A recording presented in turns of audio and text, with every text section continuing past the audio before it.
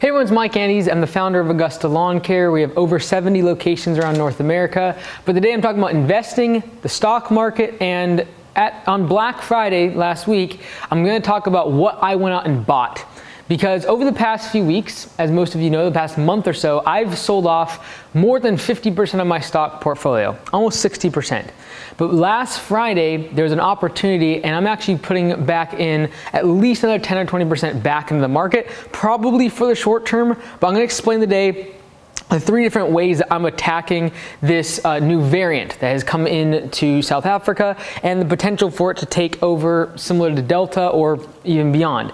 We're seeing lockdowns in Europe, and I'm gonna play this in a couple different ways, short-term and long-term for the stock market. So I have a whole bunch of stocks that I'm not even going to talk about today that I already have. I'm going to only talk about the ones I'm currently making moves on in three different areas. So the first area, and this is what I bought mostly on Black Friday when this scare came out, and that is if there is no problems. Okay, so if there is no issue with this new variant, and we see nothing happens, it blows over, and we continue the same way that we anticipate, which is inflation. Because if we have lockdowns, it's going to be deflationary. People will spend less money, it will slow down inflation, there'll be a lot of other issues, but in terms of no issues with COVID and this new variant, if that takes place, a lot of the fears we saw in the retail, a lot of the fears that we saw in travel and leisure will be subsided. So I bought on last Friday about $70,000 to $80,000 worth of Visa, Delta Airlines, I should say, Norwegian Cruise Lines,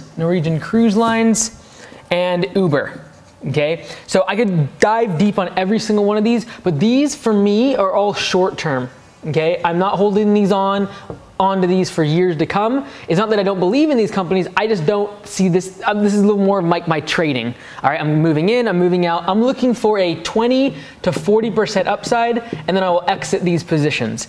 I don't believe in Delta or Norwegian Cruise Lines in the long run, mostly due to the fact the amount of debt they've had to take on and restructuring. I also believe that they're gonna come out of this whole COVID-19 thing extremely efficient compared to what they were even a couple years ago. So I'm looking for a 20 to 40% upside. Again, this is not fun or super exciting. People are going into GameStop trying to get this every single hour. So this is not by any means like, I'm not trying to triple my money on these ones. These are short term, but this is what I believe is going to happen over the next couple months if this new variant is not really a big issue and we continue on the same rate of inflation that we currently see.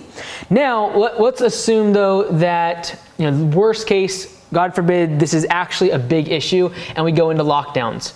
Okay, and we actually see some deflationary pressure and just a lot of bad stuff happening because of this COVID variant. So I have actually, previous to Black Friday, already purchased this one stock quite a bit, and that was Zoom. When Zoom went under 250, I started buying in quite a bit. And so Friday it jumped about 8-9% because of the fears. So it's almost, I'm balancing these out. Like these, I bought in last Friday, hadn't touched these stocks for over a year, but especially like Delta Airlines, for example, literally went under the stock price that it was in June of 2020. So I'm just seeing some really good opportunities. I think when Uber becomes profitable, as it becomes profitable in the next few months and the next quarter, I think that's gonna jump up to above 55, that stock price there as well. So I can talk about Visa too, which I'm also really impressed with the way that their margins are. Like they're like a 50% net profit margin business. I think that's extremely stable. So even if we go into some economic uncertainty, you wanna be with high margin businesses like Visa. And even when COVID did hit last year, it did not massively affect Visa because just the scope and size of Visa, I think some people underestimate just how big they are in the financial world. But anyways, back to if we actually do go into a lockdown, bad things happen. Another company I've just recently purchased is Upwork. Mostly due to the fact, again, I like Upwork under 40. If it goes under 30, I'll probably buy a little bit more. Upwork is where you can hire freelancers, short-term and long-term. And I feel like if we go back into the scenario of people working virtually, that Upwork will benefit. Now, this one I'm willing to hold on to a little bit longer term because I truly believe that this type of work is going to be the future of the office and the future of building tech companies, etc., is using virtual laborers. So very interesting in that. Now, this company I've actually never purchased because it's been so expensive and I've always wanted to buy it. And as soon as it went under 190, I started buying more PayPal, okay? If it goes under 150, I'll buy in probably 3 times as much. So I'm only about, I wanna say $20,000 in. I'm just kind of nibbling. A lot of these I'm just nibbling. I'm not 100,000 deep into these companies. I'm just kind of nibbling, and if they keep falling, I'll keep buying these.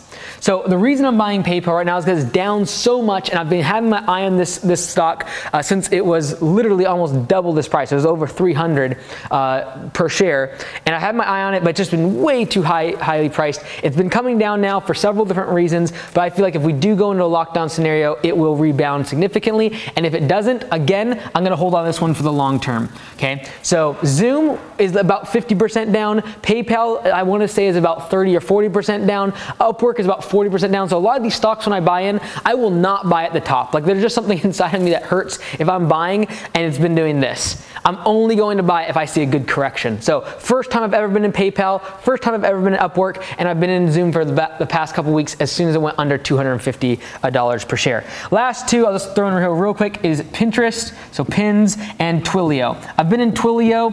I sold out of it when it was almost 500 per share. It's now under 300, and if it goes under 250, I'll buy more of it. So Pinterest, I think most of us know what that is. Social media has really been hurt recently because of when the lockdowns were in place. Just the massive amount of user growth has really started to wane. However, if you look at the numbers, I actually feel like people are way overblowing that slowdown in growth on Pinterest, and I really like their ad product. I'm very interested in how that is going to be in the future. So again, long term here as well. So these ones, these companies here, even though I put lockdown, they're at such good prices right now, and I believe in these companies for the long term. They are going to be long-term buys that I would hold on to. So even all this one's here. Same thing with Twilio. I love all these companies long-term, and now that they've come down in pricing, I'm willing to buy. And if they go down more, I'll continue to buy. The third scenario is more of a defensive play, and that is something that I have been buying in over last weekend as well as the past couple weeks, and that is long-term defense. Okay, so as we went into last year's, or 2020 I should say, during March, April, May, June, when everything was extremely low, I was buying a lot of different stocks, high growth stocks especially, that I really believed in. But I'm also now looking at, okay, what's the long defense move if we do not have an issue, and what are the long-term defense, so long defense plays in an inflationary period. So if inflation is going through the roof, where do I want to be? I'm going to be in these stocks here. So first one is pretty speculative, and I might be hated for this because companies like AMD and Nvidia are taking these guys out to lunch, but I feel like Intel's been beat up massively on their stock price and if you look at their valuation compared to the likes of AMD, I truly believe if they can turn their business around over the next 2 to 3 years, there's going to be a massive amount of chip shortage, and if they can be the players in that in the US that's building US chips, I feel like there's an opportunity there because we depend so much on Taiwan for chips, and if that relationship was strained with China, I feel like Intel could make a resurgence if they turn things around. A little bit of a speculative play here, but again, this is long-term defense plays that I see having a dividend, being much more stable, having great margins, and their price to earnings ratios are much, much lower. Another one that is a little bit less commonly known is Vale. They do a lot of iron ore, different metals. They produce and transport a lot of different metals. They have a massive dividend, and they're, again, just very cash-rich businesses, okay? Again, both of these, I'm only buying these because these are come down so much in just their stock price. I see a lot of value in them. A couple other ones, DuPont, which is chemicals. Again, in an inflationary period, if nothing happens with this whole COVID outbreak and we go into next year and inflation is still running rampant and then interest rates start getting knocked up, these growth stocks are going to get hit very hard, but these will do very well because they produce so much cash flow, and they're going to be less affected by high inflation and increasing rates of interest. Last one here I did is really just a complete defensive move, and that's Walmart.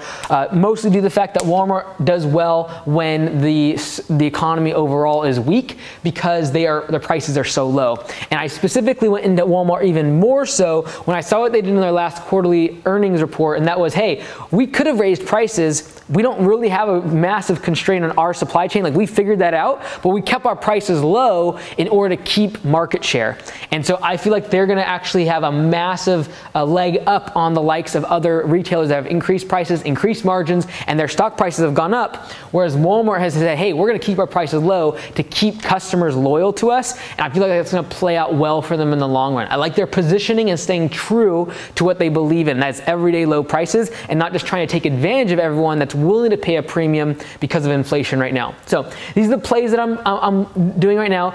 Short term, if there's no issue with COVID, these are gonna do well. I'm gonna exit when they hit 40 to 50%. I will exit out of these positions. If we do go into an actual lockdown, or this is becoming a bigger issue with this whole variant, these stocks will do very well. I feel like they're beat down so much, even if they go down a little bit more, I'll still continue to buy them, especially the likes of PayPal, Twilio, and Zoom. Whereas Pinterest and Upwork are a little bit smaller. I'm not gonna probably build out my position more if they fall. Long-term though, defense, if nothing happens with this whole variant and we continue to see inflation go up and we see interest rates go up, if interest rates go up, these more speculative stocks, high growth stocks, are going to be affected and hurt a lot more. These ones are going to crush it. And especially the likes of Vail, Intel, and DuPont that have strong dividends and have very low price to earnings ratio. Watch people pile money into these stocks if we see inflation continue to run rampant. So I hope that was helpful. I'm probably wrong on some of these. When you give this many stock names out, you're going to be wrong. But I really do believe that educating yourself about these companies and what's moving the markets and why you're choosing these stocks is extremely important. So I want to hopefully give, as time goes on, my picks and why I'm doing what I'm doing. And let's see how it turns out. In a month or two, I'll let you know if I've moved out of these positions, and hopefully be as transparent as possible. Thanks so much. Hit the like button, subscribe, and check out in the description, there's some courses on business, etc. Feel free to check those out. We'll see you next time.